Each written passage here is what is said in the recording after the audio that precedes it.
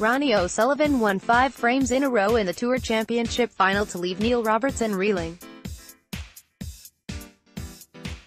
GETTY. The Australian had made the better start, taking the first 2 frames at the Venue Cymru in Llandudno, Wales.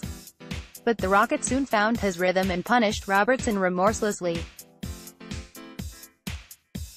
O'Sullivan had the cue ball on a string, denying Robertson from even scoring a point as he leveled things up at 2. And after the interval the 5-time world champions shifted up through the gears again.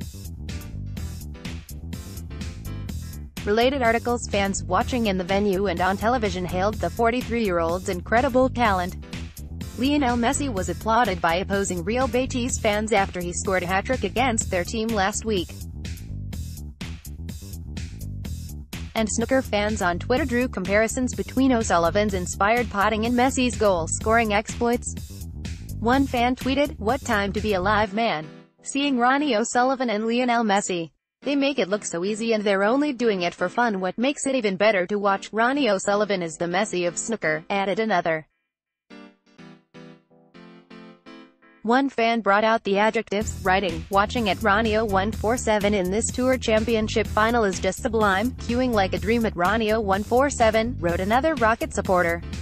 Related articles: blink and you'll miss him, the Rocket at Ronnie O147, I wish I was as good at anything like Ronnie O'Sullivan is at snooker, he's just AF ********* G master, love watching Ronnie O'Sullivan, he's an absolute master craftsman." Related articles.